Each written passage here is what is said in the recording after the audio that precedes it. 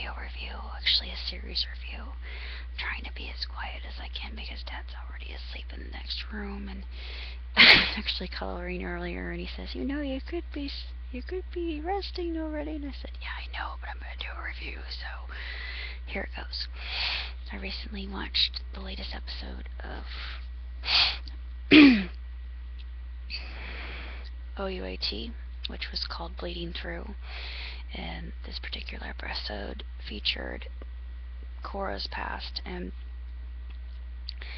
what's interesting about OUAT in and of itself, in its construction and development, is that good and evil are not always black and white, and we can definitely say this with Cora. I'd always had issues with even having any sympathy towards her, but now that I see what she had been through and how she had been deceived and lied to and manipulated and basically played for the fool, and her reputation was ruined, it's no wonder she was vindictive and vengeful and had a vendetta.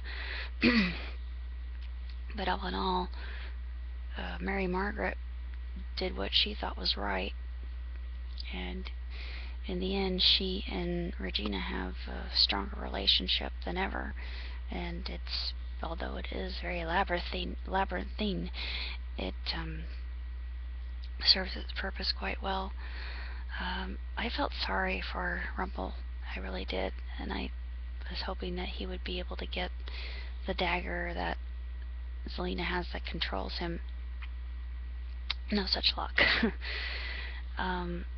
The reason that she's putting all those elements together is because it's a time spell that can give her the ability to go back into time and make her the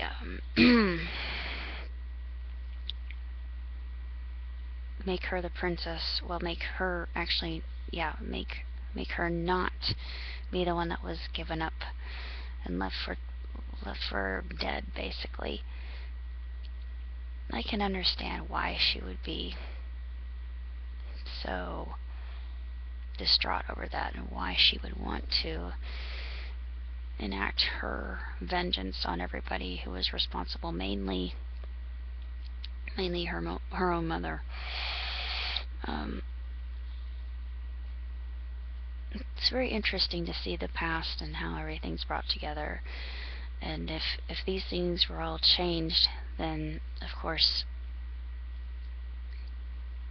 Snow wouldn't exist, Emma wouldn't exist, Regina would probably not even exist. The one thing that they are needing to tie all these things together is Mary Margaret's, or Snow's, child. And I'm really interested in seeing what will happen in next episode. So we just have to wait to see what will occur. It just gets more and more multi-layered as we learn more about the different characters, and I think it's really sensational, honestly. I actually wanted to talk about a little bit of a disappointment.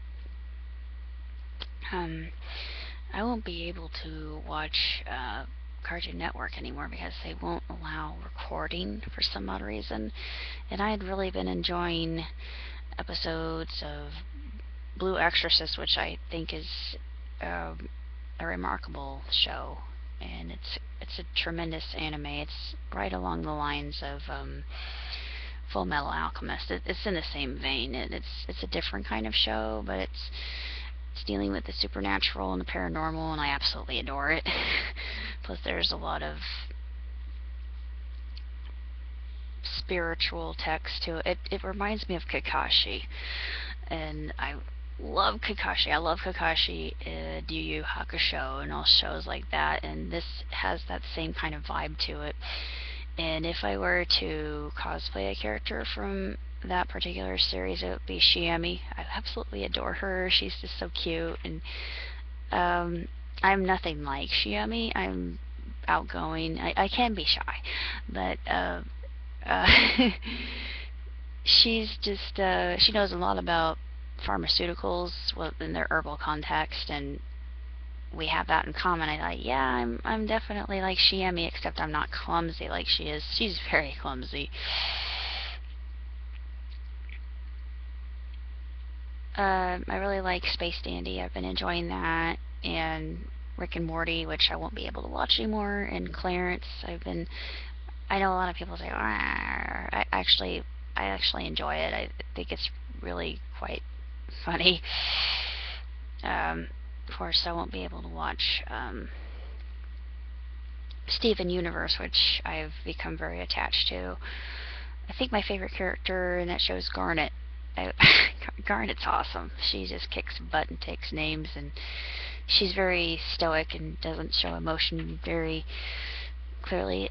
She's got a childlike nature to herself in a different kind of way than Amethyst. Amethyst is just a big kid, and Pearl's kind of like the doting mother, the mother hen. And all the characters have to work together in order to defeat these strange, unusual creatures. And of course, I also like Black Lagoon, but I've ordered it and I won't be able to see the rest of it. I won't be able to see the rest of One Piece. Dang it! I really wanted to know what happened. The last episode that I saw, Tom died, and it it literally ripped my heart out. I almost cried. I actually did cry. I cry when I see things like that, and well, I knew that he would because of the title of the episode. It's called The Death of the Legendary Man, the Day the Sea Train Cried. And I thought, yeah, Tom's gonna die. And I thought, no, poor Iceberg, poor Frankie. They have no father anymore. And it was just a very sad episode, and then it brought us up to date with why Frankie's stronghold was being attacked, and it was just getting good. I thought, why did you stop letting me record all of your episodes, Cartoon Network? And I won't be able to watch anything. I mean, I won't be able to watch Adventure Time. I won't be able to watch any of the shows that I enjoy watching. It really sucks, but oh well, at least I have the Hub.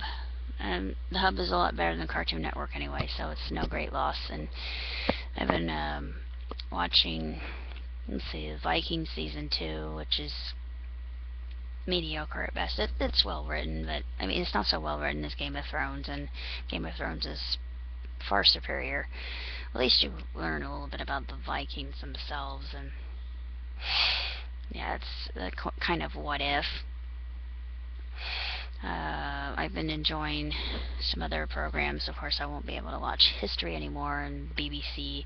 Now, I'm really ticked off about this because I'm only going to be able to watch one episode of the new season of Orphan Black. So, I'm sorry ahead of time because some stupid thing is making it unavailable for me to record future episodes of Orphan Black.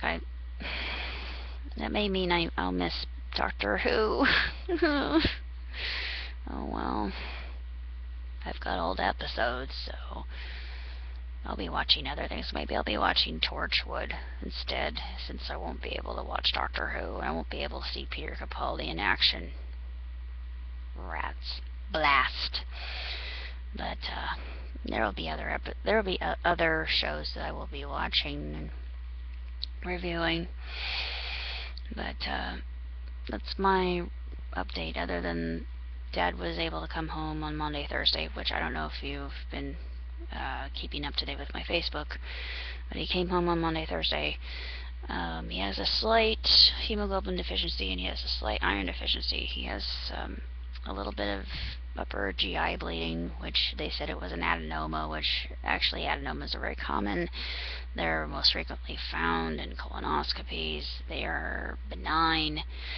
In 6 months' time, he will undergo a colonoscopy. I feel for my father. I really do. I think, I had to go for this cathecta thing, but, he has to. So, it's something that he absolutely is needing to have done, because more than likely later on in life that something like that could become cancerous.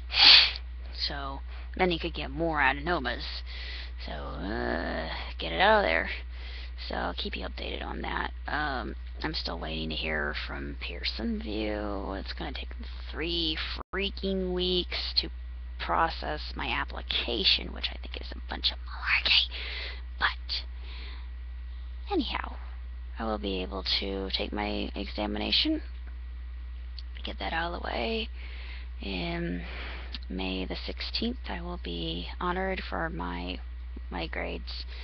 And then my dad told me that one of my idols is going to be at U of I, which is my alma mater. He's going to be there on the 22nd of October. That would be Neil deGrasse Tyson. I saw him on the inner cover of Portico, which is the magazine that UND produces. And when I saw it, I almost freaked out. I thought, here he is. This is my hero. He's going to be a UND.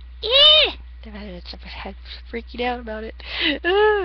I never get excited about anything, but it's Neil deGrasse Tyson. I'm sorry. It's just, I'm enamored of him. I just think he's amazing. He's just a fantastic person, and I can't wait. I really want to hear him speak. I'm hoping that he'll talk about multiverses. That would just make my dreams come true. And anything in physics, I don't care. Just hearing him speak. It's going to be my ultimate geek fantasy. So I'm just amazed that he's going to be there. It's just, I don't know how this happened, but all my dreams are coming true. It's just amazing. I will keep you updated on that. I actually tried to get that day off beforehand, so we'll see what happens. But other than that, that's all I have going on. I'm planning on seeing Transcendence tomorrow, and I'm going to do a review of that. So until next time, blessings, live long and prosper, and ciao, tutti.